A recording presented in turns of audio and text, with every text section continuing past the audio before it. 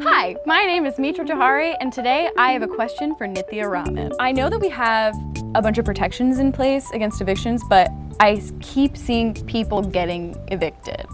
Why?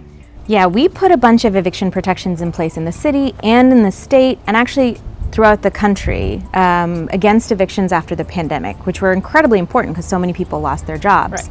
But here in Los Angeles, we keep reading news reports of people still getting evicted, Right. which is awful. I mean, this shouldn't be happening at this time. One reason that kind of stuff happens in Los Angeles is that a lot of tenants' rights are not enforced automatically. Like, the city doesn't actively enforce those rights. Who does? Tenants have to know that they have those rights, and then they have to complain to the city when they see those rights are being violated. And then the city comes forward to enforce it. That doesn't seem fair. It's not fair, and it's really hard because it's really dependent on tenants knowing a lot about the law and feeling empowered enough to go and make a complaint to the city, which, if you're undocumented, if you are engaging with the criminal justice system in any way, all of these things make you nervous about going forward to the city and making a complaint. What can we do about this?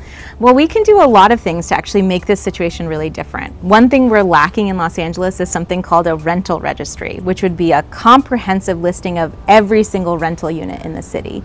And every time you make a change to people's rights, if you increase their protections, if you change protections at a time like the pandemic, you can use that registry to let people know that these are your new rights, and that if they're being violated, you can contact the city and exercise those rights. The other thing we can do is that if people are facing eviction, we can provide them a lawyer. People aren't? No, that's only in criminal court. An eviction case is in civil court, and you're not guaranteed a lawyer there. A lot of people don't know that. Without a lawyer, it's almost impossible to exercise your rights as a tenant. As a city that's defined by homelessness and evictions, we need to be giving people access to a lawyer.